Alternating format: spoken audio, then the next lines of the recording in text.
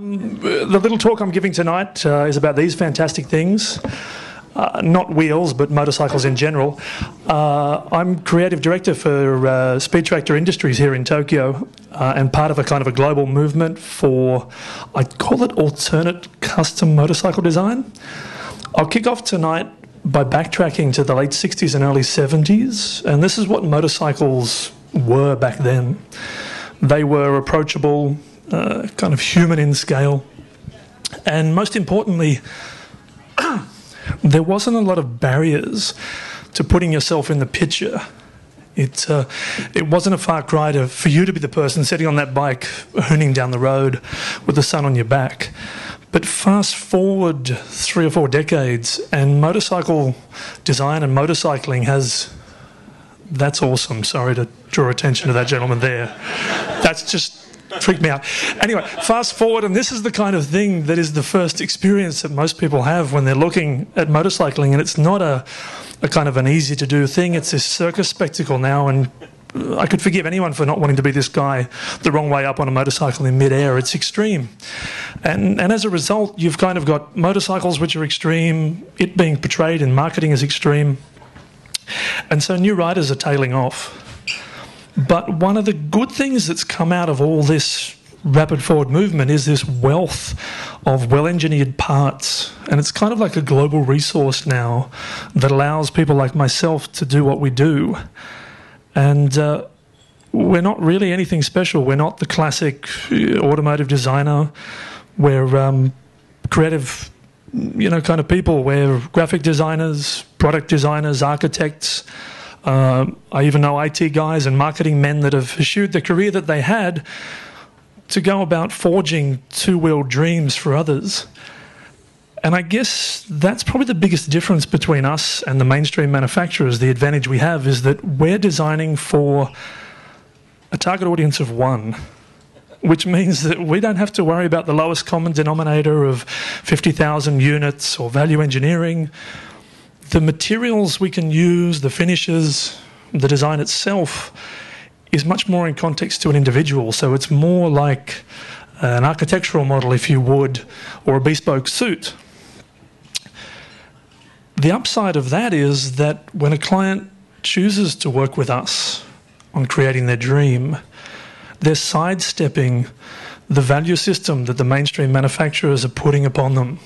So the bikes that we're building don't devalue this year to the next. We don't have to make last year's model worth less than this year's in the eyes of the owners.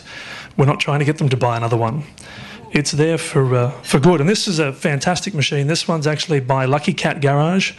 And this has got parts from 1950s motorcycles all the way through to 1990s motorcycles. And it's an example of the follies that we're also afforded. We can kind of reanimate racer spirits from the past, something that a mainstream manufacturer could never really do. This is called Gorilla Punch by a group of designers in Northern Europe, and they set themselves the challenge of repenning the iconic Honda CB754 from the 70s and did a fantastic job. The materials, brushed aluminium, sandblasted stainless.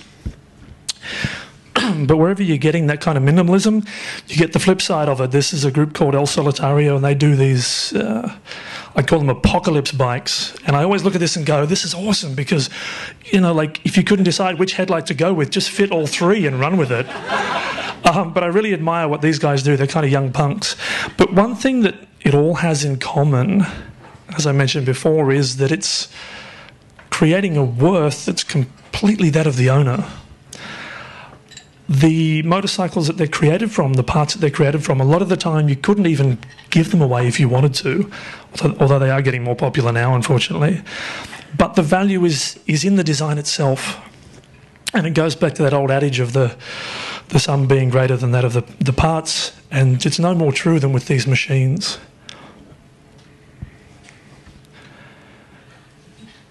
This is the 20 seconds feels like a long time, trust me, when you're up here.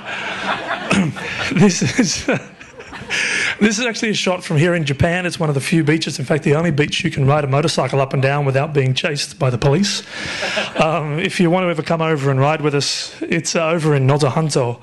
But it goes back to that thing of the machine being a bespoke creation for the individual, and doing this today and doing this next year or the year after doesn't ever get cheapened or devalued. We also get to sidestep those kind of marketing genres of surfing's over there and motorcycles are over here, and this is an Australian company, and their motto is it's all the same juice.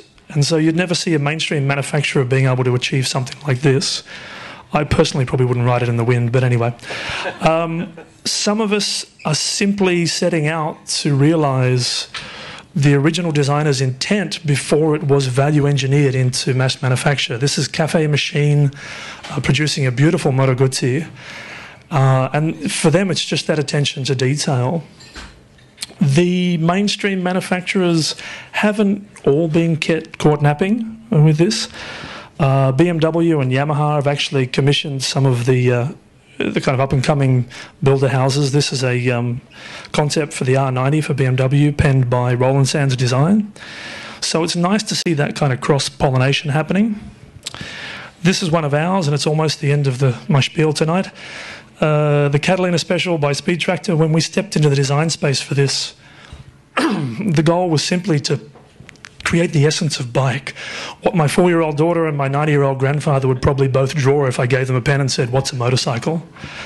And last but not least, if any of this tonight has invoked any kind of emotion in you at all, go out and get on a bike, because you're going to have experiences and meet people in inventive new ways that you haven't had before. And in this kind of digitally saturated age, to do something that doesn't need a social media expose to validate is pretty unique. Thanks very much for listening. Matthew, thank you very much indeed.